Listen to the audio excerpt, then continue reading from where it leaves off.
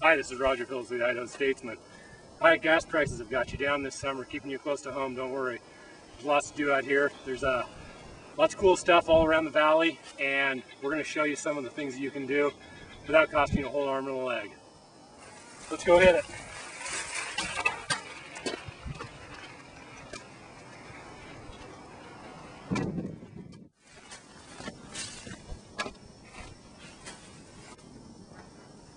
Here I'm at Shaper Butte up in the mountains.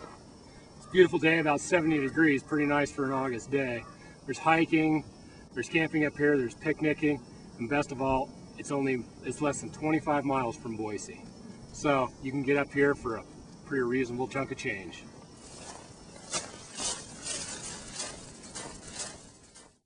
See what we got up here. What you're looking at is the backside of Boise Basin. Nice and green up here this time of year. It's really a fun time to check it out. Looks like we got some great views out there. Let's go check them out. Sure enough, looks pretty nice out there. A lot of nice green country. Even in a tough fire year, it's nice to know that there's a lot of beautiful places still left out there, and this one happens to be right out our back door.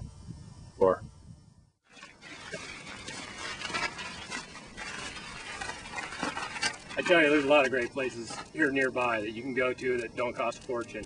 You can really get out and enjoy your summer. This is just one of them, and we're going to show you more. Read about it in Idaho Outdoors. Time to load up the bike and head for home, and it's less than an hour away.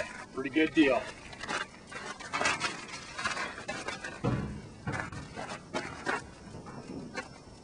See you back in town.